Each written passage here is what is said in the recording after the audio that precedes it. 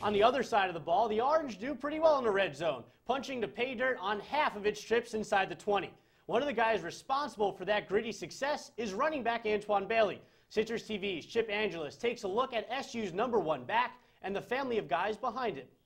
With Prince-Tyson going down and depending on who's coming to give me a rest, man, if it's Jerome, Steve Renee, or Adonis, you know, those guys out there getting after it. The 3 running backs on the depth chart behind Antwon Bailey are all inexperienced, with only 29 yards on 12 carries for their careers combined. Each knows they have a chance to step up and be the #2 running back. Whenever we touch the ball, I mean, we all want to play. We all want to be that guy. So, I mean, whenever we get it, we all going to try to do something with it. The players battle it out here during practice for that coveted backup running back spot.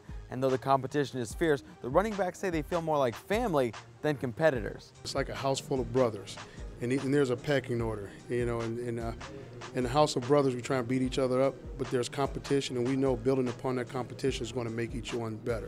A lot of people get worried like, oh, he's in front of me, he's going to be better than me, oh, I got to do this and that, but it's not really like that. You know, we all here together as a family getting better. And just like a family, the group helps each other to make the unit stronger as a whole. I learned something through almost every running back we have, though.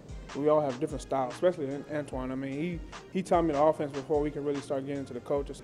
That's Antwon. He thinks he's our uncle, but we let him think that sometimes, but we consider ourselves brothers. Yeah, I call him Grandpa, though. We call him Grandpa.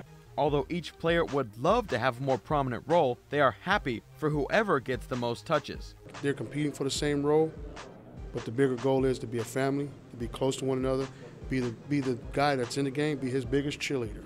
Chip Angeles, Citrus TV.